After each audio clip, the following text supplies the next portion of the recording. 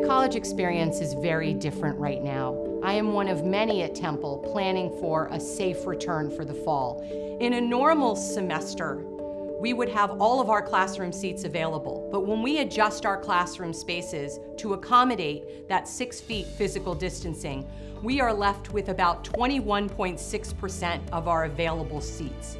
But Temple is going beyond that, and we are planning to offer courses in an array of formats. Students search the schedule all the time looking for classes that meet their needs. You might be used to searching by your department, or perhaps you're searching for certain days and times. Now you can use instructional method to look for classes that are either offered online or in person. The two types of online courses are online with required virtual meetings and online no scheduled meetings. The class that's offered online with required virtual meetings is often referred to as synchronous learning.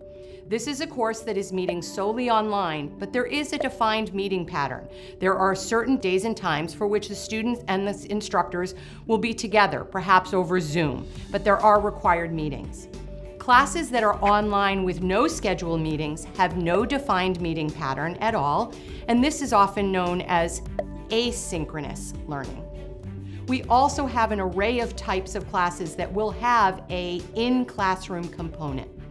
The majority of our in-person classes are listed in the course schedule as classroom, perhaps lecture, laboratory is another in-person type of course, or studio. We also have courses that might have a fieldwork or independent study in-person component. We are also going to be offering classes in a hybrid format. These are classes that have a mix of in-person and online. And this is where our schools and colleges have been doing their most innovative work to get as many classes back on campus as possible.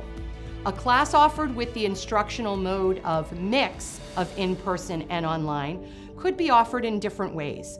Here are some examples.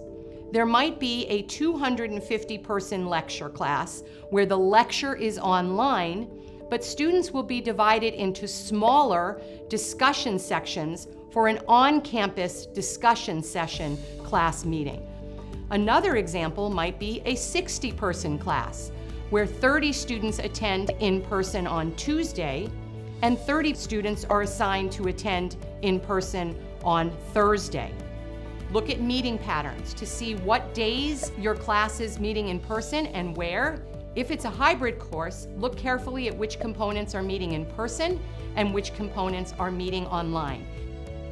So many of our returning students have already registered for the fall semester. But just like any other summer, if you would like to adjust your schedule, you can do so. You can add and drop classes all the way through the add-drop period, which continues through the first 2 weeks of the fall semester. If there's a particular course or section that you would like to switch to, and that section is presently full, you can use the waitlist function, as you can do in any semester, to indicate that you would like to be waitlisted for that section. If you have a health condition that supports the need for a reasonable accommodation, we encourage you to reach out to Temple's Office of Disability Resources and Services. If you have circumstances for which you may require or desire full or partial online schedule for this fall, you should reach out to your academic advisor or academic program coordinator to adjust your schedule accordingly. In any semester, students are encouraged to check their roster at the start of the semester or right before the start of the semester to look for any additional changes.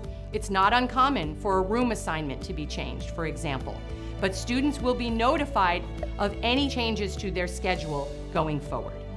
Rebuilding the fall 2020 schedule wasn't easy, but it was important for us to be able to maintain that physical distancing in our classrooms to help mitigate the spread of COVID. We are all going to have to do our part. Wear masks, physically distance, wash our hands, monitor our own health. We're in this together so we can be together.